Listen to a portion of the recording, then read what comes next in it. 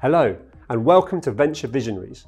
On the panel today we have Graeme and Leanne Carling, co-founders of the Carling Group, an international family office that's been involved in transactions valued at more than £1 billion. The group has acquired several multi-million pound businesses in the UK and Europe and are currently focused on decarbonising the technology, energy, marketing, building and healthcare sectors. And joining them, we have Steve Bolton, who has been an entrepreneur for 30 years, a venture investor for 15, and today he is the managing partner of Bolt Angels, an early stage venture firm that invests into tech businesses that have the potential to go on to become unicorns. Pitching today is Robin Emerson from the Georgia Emerson Centre. Let's see how they get on. Welcome, Robin. Tell us about yourself and the business. So I'm Robin Emerson. I'm the managing director of a business called Georgia Healthcare Group. We were founded to basically tackle the problem we have in the UK right now with our healthcare. I think we all know the crisis that we face with the NHS. And we do that through two major ways, which is two separate companies, which all operates under Georgia Healthcare Group, which on one side we've got Living Room Health, which deals with all your traditional, such as diagnostics, such as MRI, such as blood tests, all the everyday stuff that the waiting lists are far too long for now. And then on the other side, we have the Georgia Emerson Centre, which does innovative medicines such that you can't get in the NHS, such as medical cannabis, ketamine treatments, and around that sort of side of the business. Fantastic. What made you start the company? So the reason I started was actually a personal reason, through my daughter Georgia, which is what the company's named after. So Georgia was born in 2016 and she suffers from a rare chromosome deletion. And from that chromosome deletion, she suffered a severe form of epilepsy. So Georgia would have had over 30 seizures a day. And in 2017, she actually ended up in intensive care twice, to which the second time they told me to take Georgia home to die and there was nothing more they could do for her. So that set me on a course to find a solution for Georgia, to which I came across medical cannabis.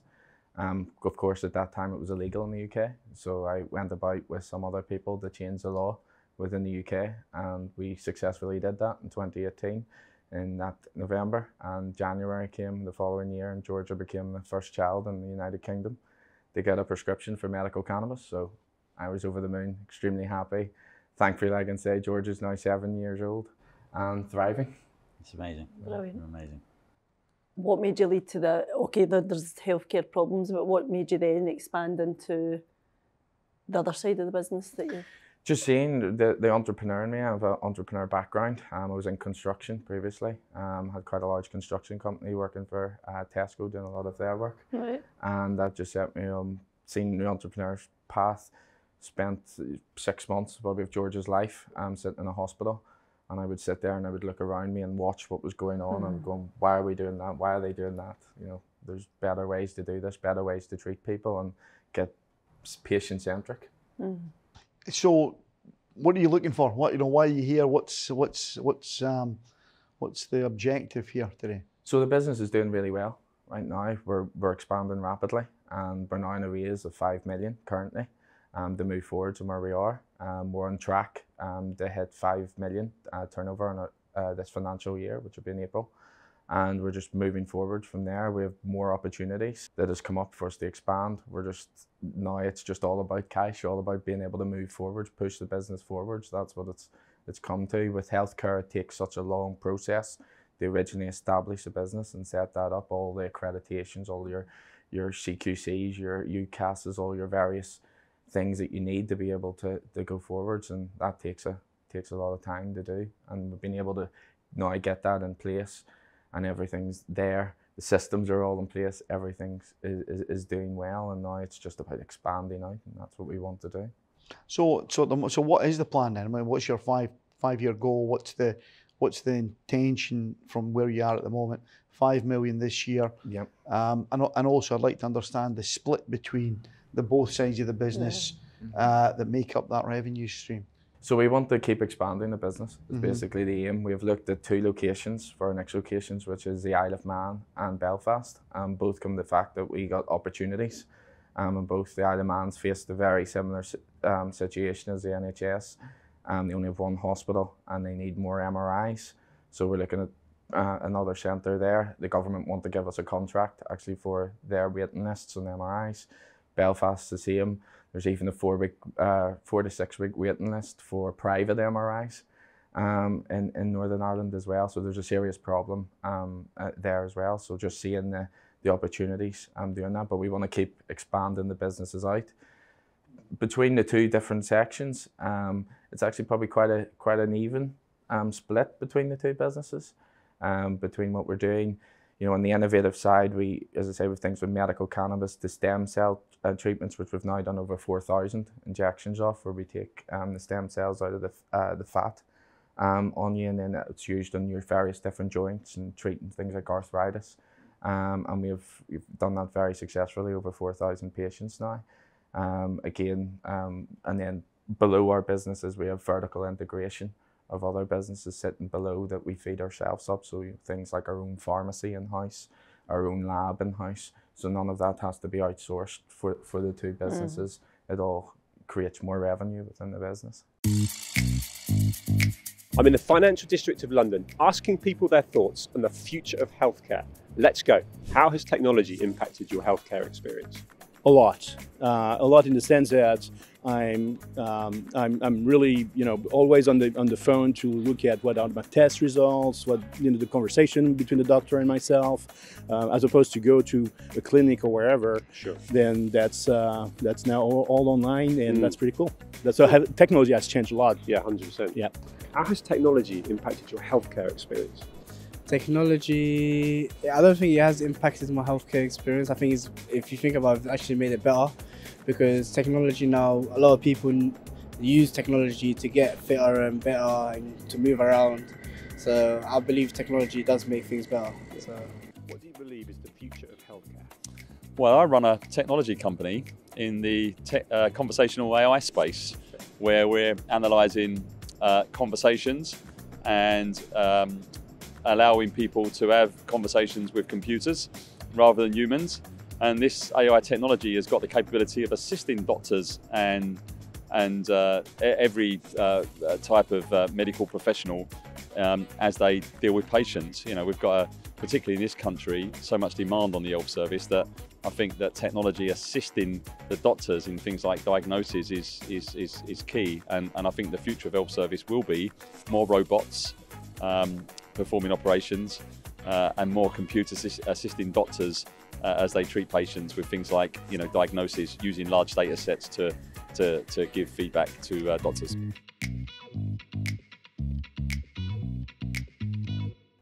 Are you looking to build more, not build or acquire more centres then for the MRI? Yeah, we are. We're looking to do more. So we do a bit of a hub and spoke type model is what we do. So we're located at Paddington at the moment, in a state-of-the-art facility there.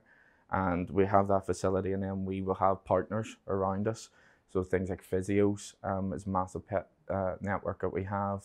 We onboard them. We have a very strong tech part of the business. So we actually write our own programs within it. So people can actually monitor people getting their bloods and getting their tests the whole way through. And we replicate that is the idea out across other areas within the UK, where we have that hub and spoke model, where you have a centre like ours at Paddington, and then you have your partners around it that just feeds people into the clinic. Where do you see the biggest areas of growth coming from? I think the biggest areas is the waiting lists are getting worse and worse. They're not getting any better. We're sitting here now, and there's over 7 million people on the NHS waiting lists right now, and it's not getting any better. And we have people coming to us. It's actually most of our people, 70%, will be self-pay. So when we look and people talk about who's our competition, and you look at people like the large players, like HCA Healthcare, these people within the field, it ends up that we're very different than them, because they're just feeding the bupas, that sort of model of the private medical insurance. And we do cover private medical insurance as well, but we actually get most of our people from self-pay. So people realising actually an MRI isn't that expensive. And I think there's been a lot of fear in the UK for a long time of people thinking, watching America and think private healthcare costs thousands. And it really doesn't. It's actually, lots of it's accessible to a lot of people. And you look at things like MRIs. You know, we charge £325 for an MRI, and you know, I could book you in tomorrow to get an MRI, and you could have your results within 24 hours. Mm-hmm. You know, so it changes people's lives, and I've seen that firsthand. And do you have a health care plan that people can subscribe to or buy It's actually into? something we're developing at the developing? moment. We're in a development for that, for our own healthcare plan. Yep. So we're looking at like a well man where you could come in, or a well woman, and you get so many, Like health like your check. cancer screening, so many blood tests. And what makes us very unique is the fact we have our own lab on site. Most clinics, most places don't have their own lab. And us being able to have our own lab means we can do our own bloods, and you know, the cost of that is so little to be able to do that, and the timing around that, and people being able to get them full screenings, so somebody can come in, get the blood tests, can come get an MRI.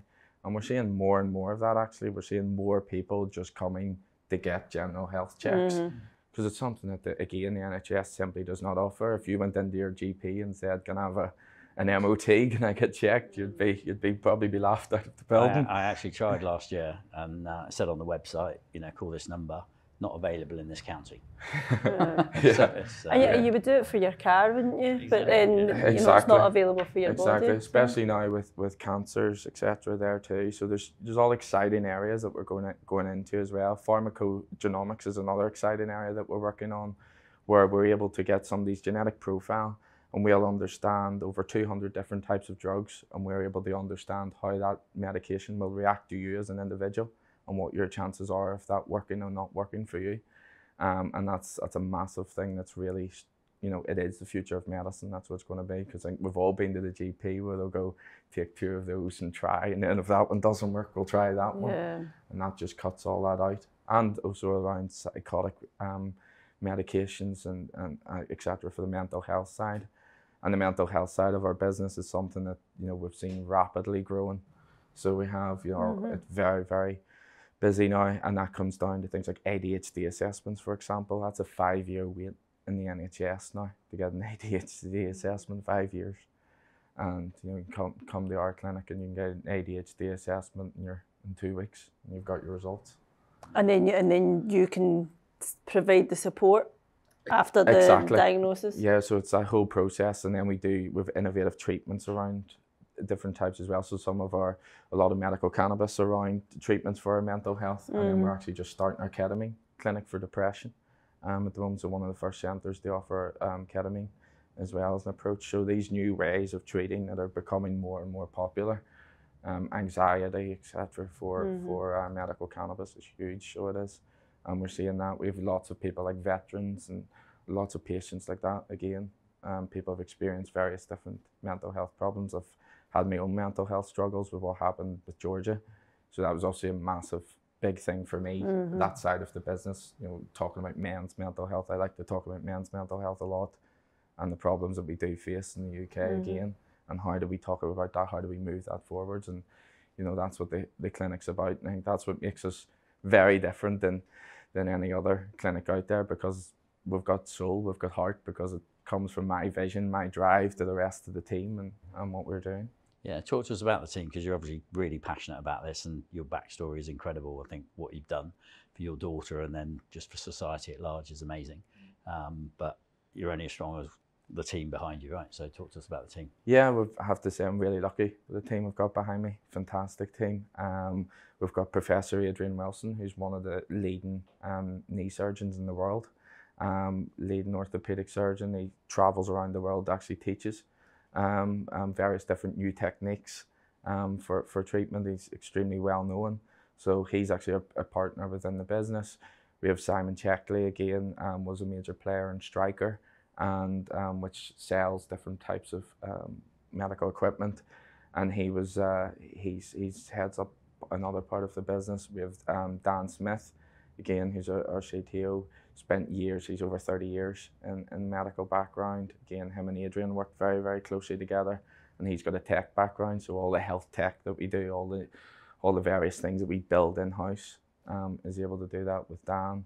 And then out from that, we have Paul Atherton, who's our chairman, and Paul's background was actually oil and gas. He took his oil and gas company, it was the third or fourth largest oil company in the UK and sold it out to the Qatar royal family at the time. So he's huge experience of growing a business and what we're looking to do, which is eventually go public.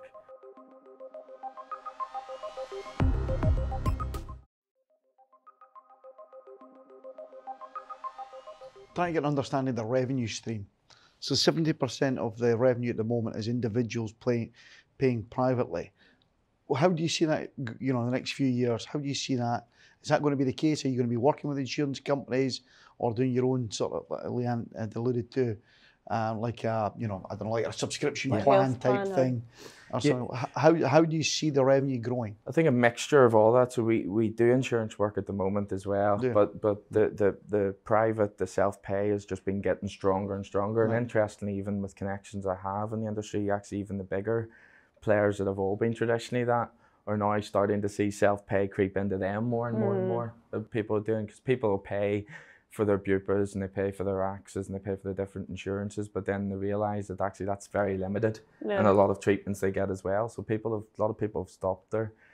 And they're also fed up on the waiting list, so you can, as you say, self-fund the MRI rather than paying for the whole healthcare, if you like. I think people are just naturally, as you say, people are now getting fed up with waiting so long. So we see that as a massive revenue stream, you know, moving forwards.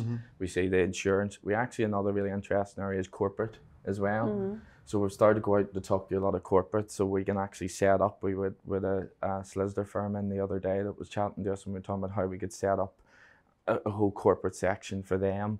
People can come in, we can go out, we can take people's bloods on site. We could set up for phlebotomist out, take their bloods, come back, and we can do that as a regular checkups and everything. So that's another good revenue stream too. And then of course NHS contracts. So we've actually just got our first NHS contract as well for MRI, and they'll be sending us over 120 scans a week down to our facility as well. So that's another nice top up, as you would say, with all the NHS work to the rest of it. And that allows us to do things like we work longer into the evenings.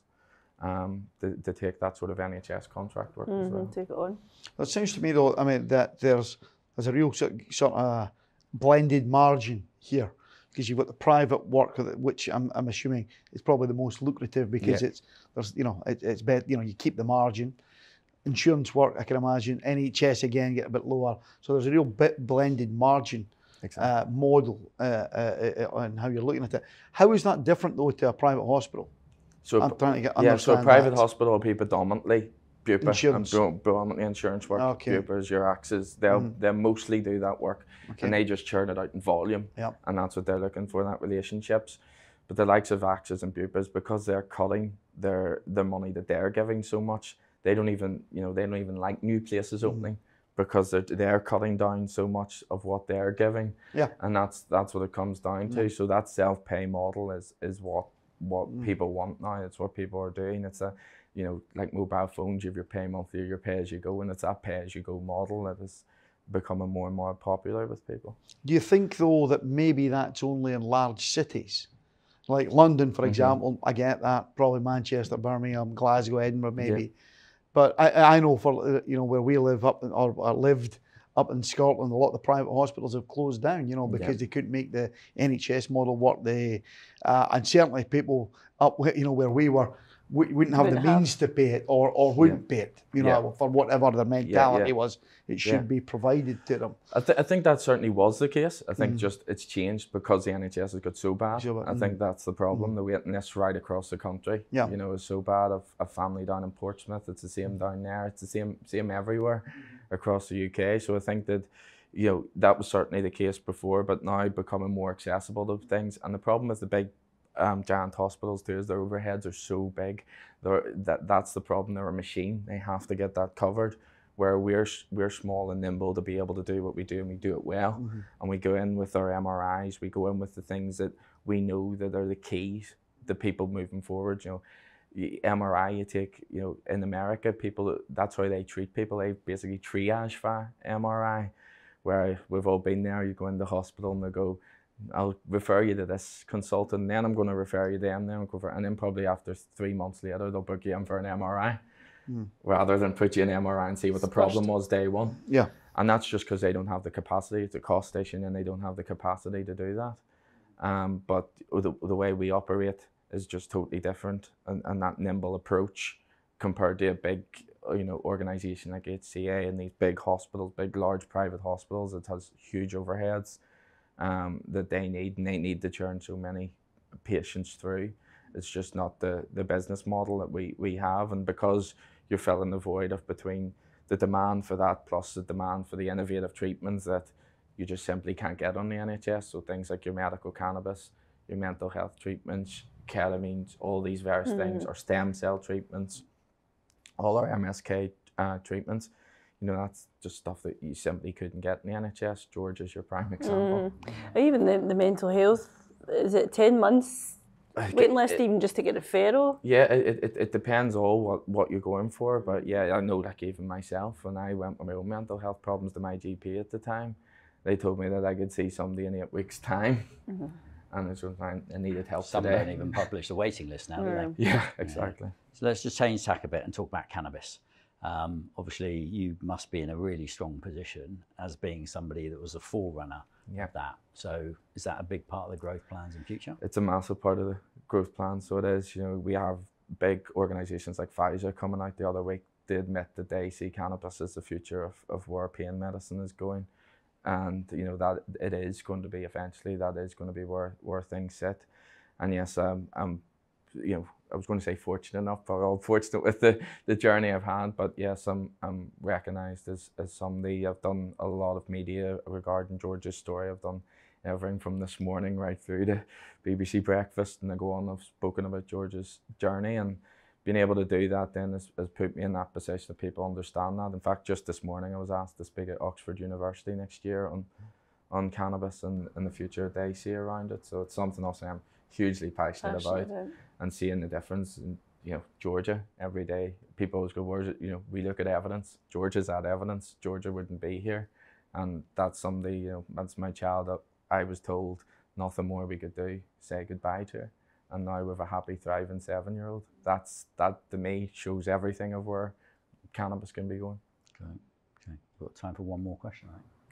I would like to hear more about the ketamine as well, because I've never heard of the treatment. I've heard it used for pain. Yeah, so ketamine's being used now quite a bit in America. There's a number of clinical trials have been done on it, and they're actually seeing over 80% success rate. So they are for people with chronic depression. Right. And then so we're starting off with using it for chronic depression, and it's also being used for treatment for addiction.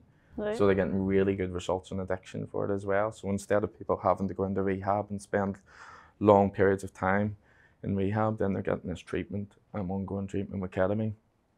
Again, it's about all these different compounds that we haven't explored properly, and now we're finally doing that.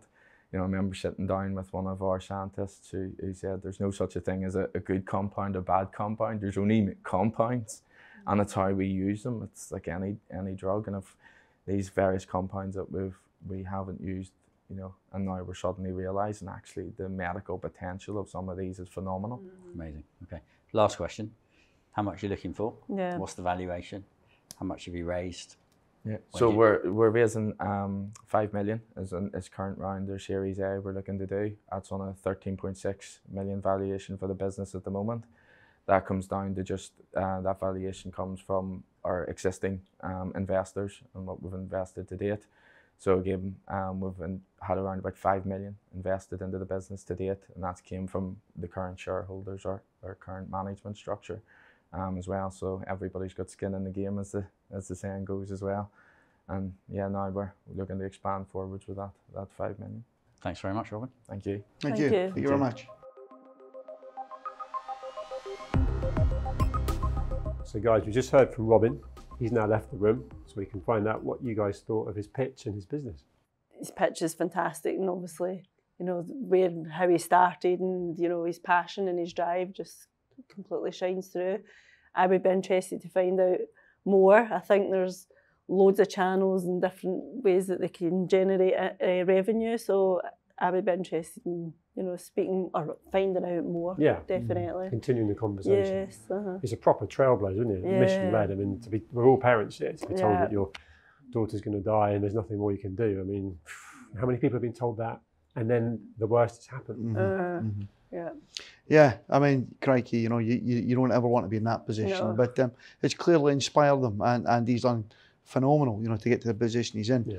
I think for me, just looking at it from a business point of view, though, I think the cannabis side of it is the business, and I don't know if it needs to be going. I understand the opportunities, particularly in the private market. We live in Dubai. I can get an MRI, CT scan, anything tomorrow. Next day. You know, the next day. Stem cell treatment, all the stuff he's talking about, absolutely now, it's big, big stuff out there. So, and I will pay, even if the insurance are dragging their heels, I've got a sore knee, I'm paying. So I understand that. Sure. But that's a big city like Dubai, and that's why I asked the question around. I get it with people that have the means to go and do that tomorrow, or are desperate enough, they have to do it. But, you know, I don't know if that's more of a niche, though, in particular big cities. That was just the question I had. But clearly, his background and everything he's done has been driven by this CBD and medicinal CBD. And I see, you know, we travel to the US and all over the place, and we see how that's affecting the world, now, particularly from a medical point of view. Huge opportunity here in the UK. I don't know if that should, for me, is his value. That's the value there. Yeah, that's the only question I've got around it. Yeah. The other stuff, private hospitals, private businesses. But I do see a huge shift, though, because we live in Dubai, that people are willing to pay. Yeah, that's You know, Yes. they are fed up, as I said, Yeah. you know, they're fed up of the waiting But list, you know. You could be gone in 8 weeks, but you could get this MRI tomorrow, Yeah. do you know what I mean? So I think people are really... But Because the thing is, the But NHS as is you're right, it's a ultimately... niche market. NHS is practically broken. yeah. Isn't it? I mean, it's hanging on by fingertips. So I mean, there's probably the reasoning for having the hospital and making it affordable is a business model in itself. But I hear what you're saying about the cannabis being almost ring-fenced. What about you, Steve? Yeah, I agree. I think there's multiple businesses in there. You know, clearly there are in the way they've structured it, but the massive growth in that area, when you see what's happened in the States, I think that could be huge. Really huge. The online pharmacy as well could scale up really well, especially with the terminal service. So those two bits of it I really like, because massive growth potential, but maybe a higher degree of risk in them. The other thing is, you know, bricks and mortar, solid, steady, about occupancy, margin, all of that sort of thing. So, but how many are they going to open? Another one, and then another one, and another one. So that's just a slower burn, almost like a different type of play from an investment point of view. Yeah, so you've got to keep your focus and work out almost which to run with. But to end, would you invest? I would definitely look at it seriously. There's a lot of parts of that business I really like. Okay. And you guys, you would take it further in conversations to see how far? Yeah, I think there's huge scope, particularly in the medicinal cannabis side of it. I'd really be interested in that aspect of it. And I really think, given that he was one of the guys that changed the laws in this country, and he's a pioneer in that field, I think that's where the value is. And I'd be interested in hearing more, and I'm certainly interested in the value in that. Oh, great feedback, guys. Robin definitely. did really well. Thank you for all your input. Thank you. Thank you. Thank you. Robin, well done. Great pitch, unbelievable story, and an awesome business opportunity. How do you think it went? Yeah, I think it went really well, John. I think they got the business. I think they understood. I think they see the opportunity that's in place now. We all know what the industry's like now, what healthcare is like in the United Pretty Kingdom. scary. It is. It's got. But there's the really opportunity. frightening. Well, exactly. Yeah. That's it. You know, it's, when people see that, they see that opportunity now, and they can see that that's what it is. And I think my passion, I think, came across well with them as well. I'm sure it's mission-led. It's proper lived experience, right? Were you expecting the questions that you got from the panel? Yeah, I think most of the questions is usually the questions that you get asked. I could see that they definitely had a big interest in the medical cannabis side as well, and could see that what's going on, and a lot of people are naturally attracted to that side of the business, and again, even the ketamine treatments and coming up as well. So that was interesting. Yeah, there's some intrigue there, and also there was a recognition of perhaps a name that was mentioned, the knee surgeon. Yeah, I think they're invested already in medicals. We'll unravel that away from the program. But in terms of how you felt it went, it was a positive interaction. Yeah, definitely. I couldn't be more pleased, to be honest, of how it went. It definitely felt very, very positive, and I felt that, you know, the interest was there, and you could definitely, you know, answer the questions that they were asking. Yeah, and it helps you probably because you've done quite a lot of media, so the whole bright lights camera doesn't really faze you. No, not anymore. Used to it in the early days, but I'm used to it now. So you did really well. It was positive feedback from the guys as well, so well done. That's really good. Thanks, John. Yeah.